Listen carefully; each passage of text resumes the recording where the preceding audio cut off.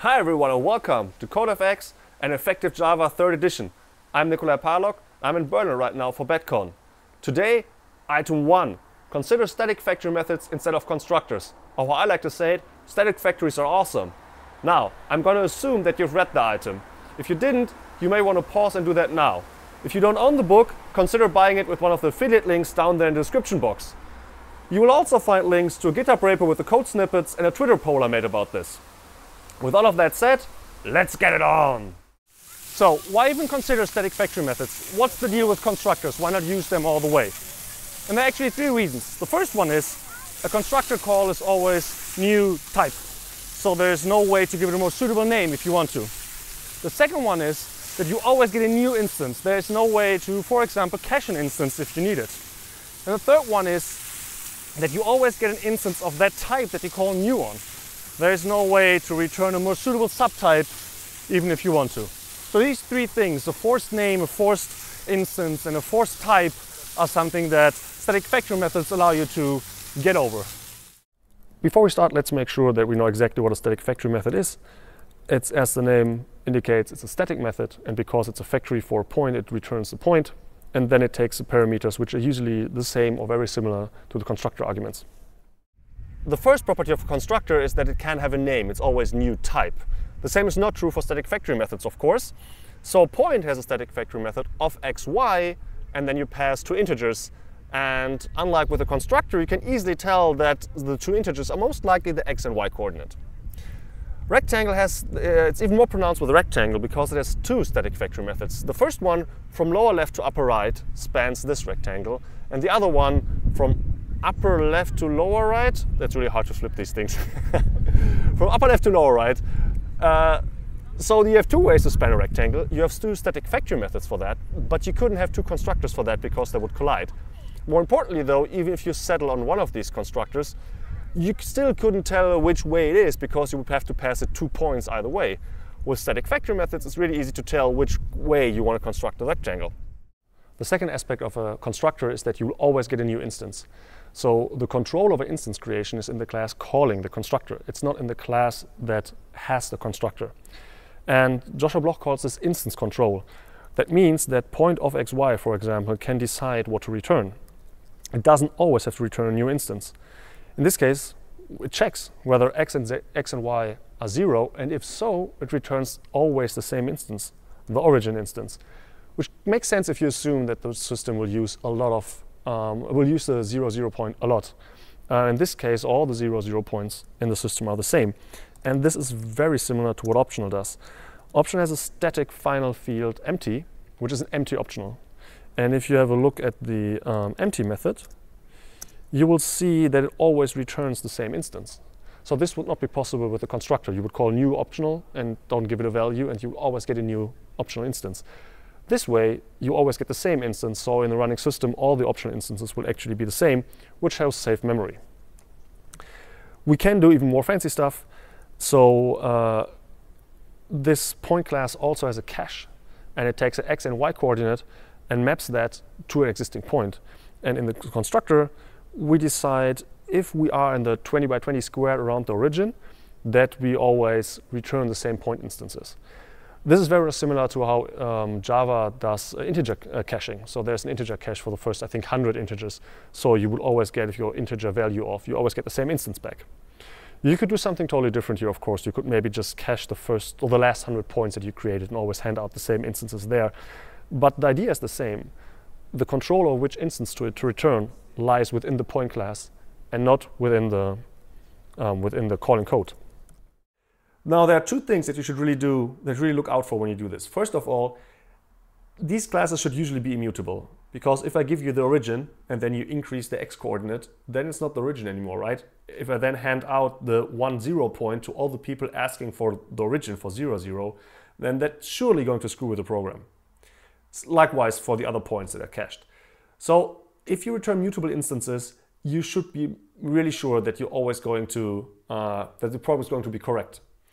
And the other thing is, make sure that if you write a method contract like this one, that you stress that you're not giving a new instance. Don't say returns a new instance. People might lock on that instance, not being aware that it is shared between different between different parts of the system. So make sure that you return an instance with the specified coordinates or the specified values and parameters in general, and maybe even add, it's not necessarily a new instance, just so users know what they're doing. Oh, one thing I almost forgot about instance control.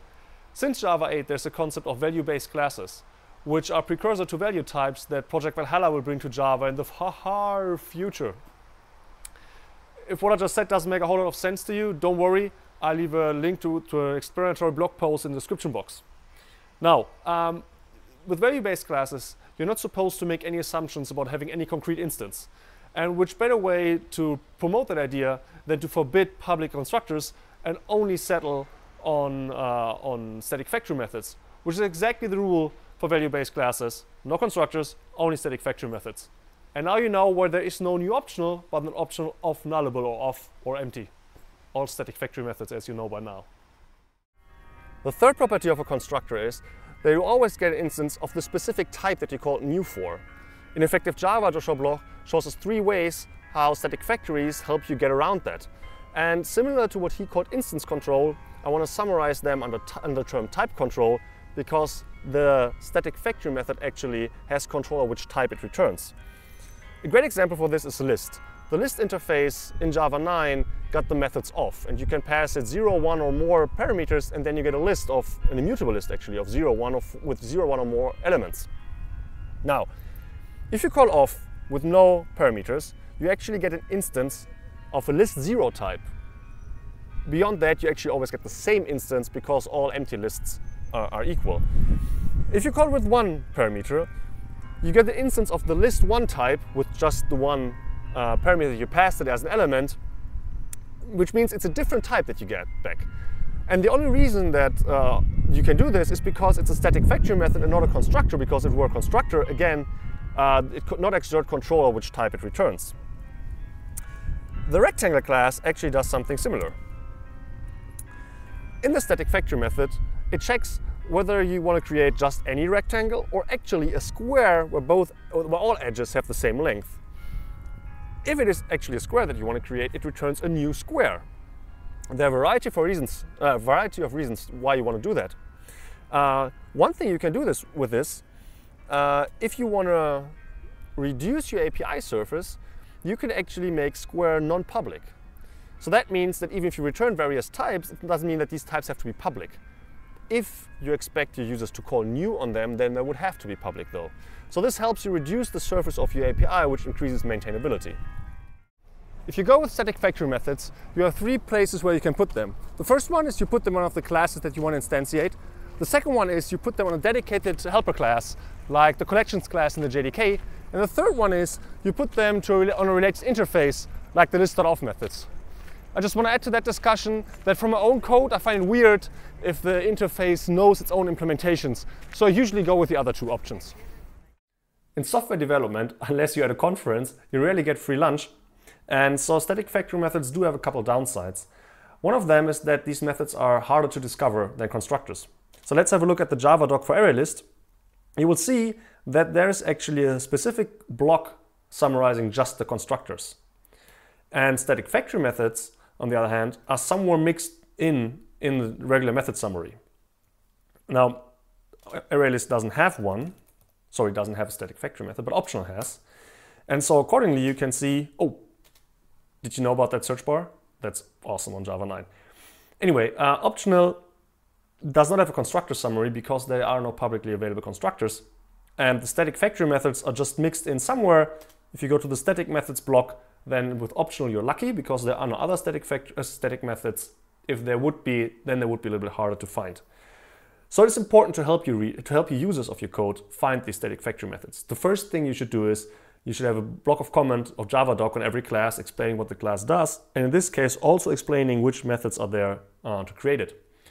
Then Josh mentions a couple of common method name prefixes like of or from that you might want to use when creating these methods. Maybe create there something that is common and that users might be looking for.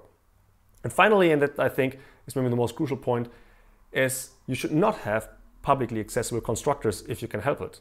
Because if users find a public constructor, they are unlikely to also go looking for factory methods that might be easier to use. They would instead use the constructor. So my advice is make the constructor as inaccessible as possible. So, how inaccessible is as inaccessible as possible? If you look at the point class, you'll see that I made it private, that I made the constructor private.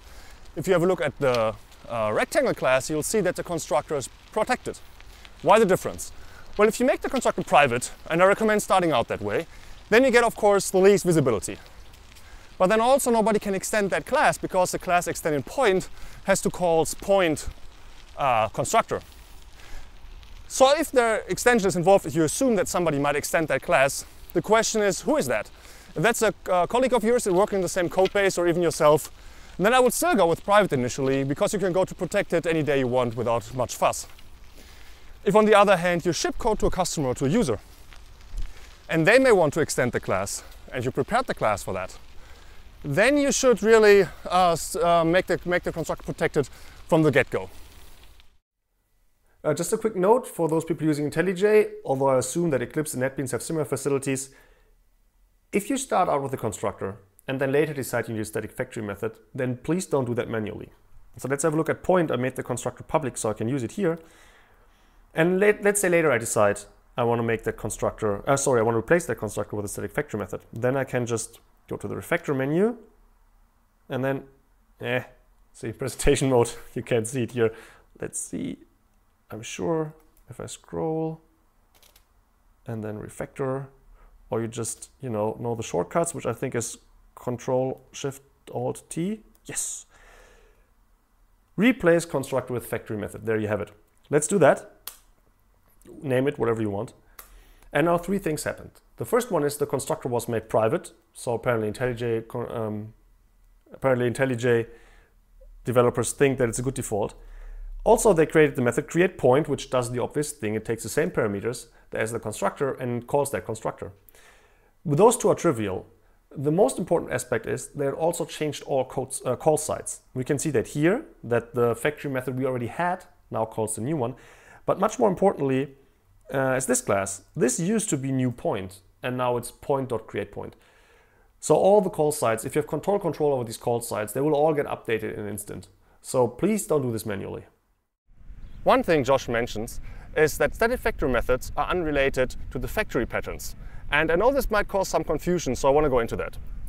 To that end, I created a shape interface which does nothing useful at all, but assume it would do something useful. And then I also create a shape factory interface, which has the single task to create a shape. Now, since Java 8, you might want to use a supplier for this, but bear with me. There's also implementation of this, the growing rectangle factory, which takes 2 points and creates a rectangle and always moves that point further out. But the details don't matter. What matters is that it implements the interface. Now, this is a canonical implementation of the abstract factory pattern. You have an interface, the shape. You have a factory interface that creates these things. And now we have an implementation of the interface. In this case, a growing rectangle factory, and returns instances down here that extend shape. So far, so good. Now, the point is, we still use a static factory to create the rectangle. We could just as well use a constructor though. So the fact that we use the abstract factory pattern is totally unrelated to the fact that we use static factory methods. We might just as well use constructors. And the same is true if you use the factory method pattern. Again, doesn't matter whether you use abstract factories or not. In summary, static factory methods, which are totally unrelated to the factory patterns, allow you to go around the three limitations of a constructor.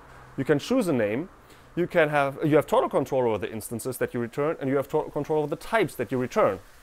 Now, my recommendation is to start out with a constructor and then refactor to static factory methods as you need them. If you do that, make sure to make use of your IDE's tools and don't do it manually. If you have a static factory method, I think the constructor should be private or maybe protected if somebody is going to extend that class. Also, to make sure that your users can find the class, mention them, find the static factory methods, mention them in the class's Java doc, and give them common names like of or from. Now, if you like that video, go down to the description box and check out the links to the GitHub repo and the Twitter poll. And you can go to courses.codefx.org where I publish more videos like this. Finally, tell everybody about it, your friends, your colleagues, your mom and dad, your pets, everybody. Bye. To the factory patterns that you might know from the Game of Thrones book, right?